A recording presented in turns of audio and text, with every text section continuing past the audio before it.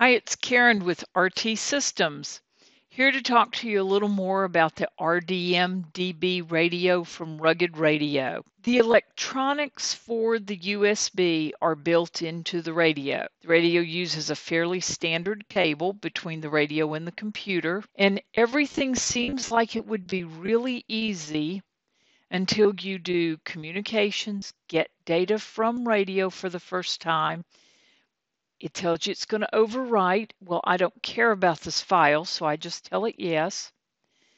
The instructions to plug it in, to turn it on, and to click OK. I click OK, and the program tells me no ports found. Although I know I have everything hooked up. What's going on? I'm going to show you the problem. I'm going to show you the solution, but I'm going to have to count on you for a little imagination here for just a minute. So we're going to Device Manager. If you are on Windows 10, that is a right click on the Start button and up to Device Manager. And we get this window. Make it a little bit bigger. We see nothing with, see this little yellow mark here?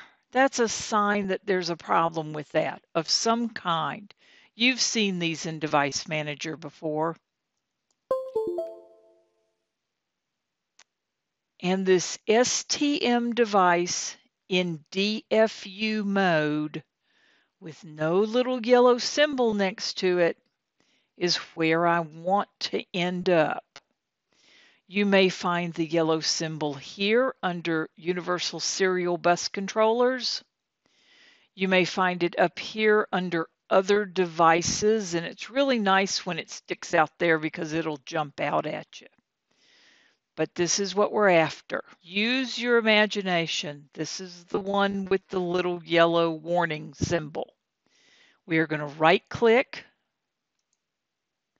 and we're going to update driver. Comes to a screen. How do you want to search for the drivers? You want to browse my computer for driver software. We're going to browse. We're going to go to local C drive, program files x86. Under that you will find common files. Under that you will find RT Systems v5. In there you will find RT drivers. And you can maybe stop there, but we're going to give it just a little more help, and we're going to select this DMR drivers. I don't want to go any further than that, and I'm going to tell it OK. Be sure the Include Subfolders box is checked, and tell it Next. And it takes about that long. Even though mine wasn't yellow, if yours is yellow, it takes about that long. It's not a long process at all. I'm finished with this. It's successful. And now SMT device in DFU mode. Go back to the program. And now when I do communications and get data from radio, yes, I want to overwrite this file, and OK. Everything works like I expect it to. And I have a screen full of information. This is what the radio comes set up with from Rugged.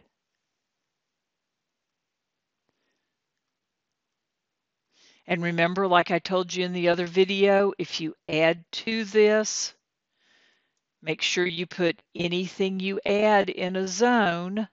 I was apparently working with someone with this Randy zone, and it can just have him in it, or I can add anything else I want to it. I recommend that you add it to A and B purely because we didn't, and his radio was in B mode. His channel was in A mode, and we couldn't find it. So we're going to add it to A and B, along with a few other things here. When I send it to the radio, I have Randy wherever I want it to be. Settings, radio menu settings. The P1 key on the face of the radio steps you through the zones.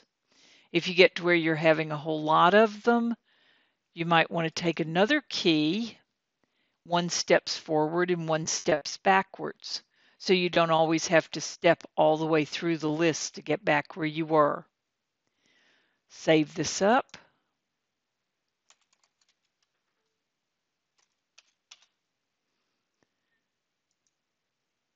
When you send it to the radio, all these changes go to the radio, and you're set and ready to go.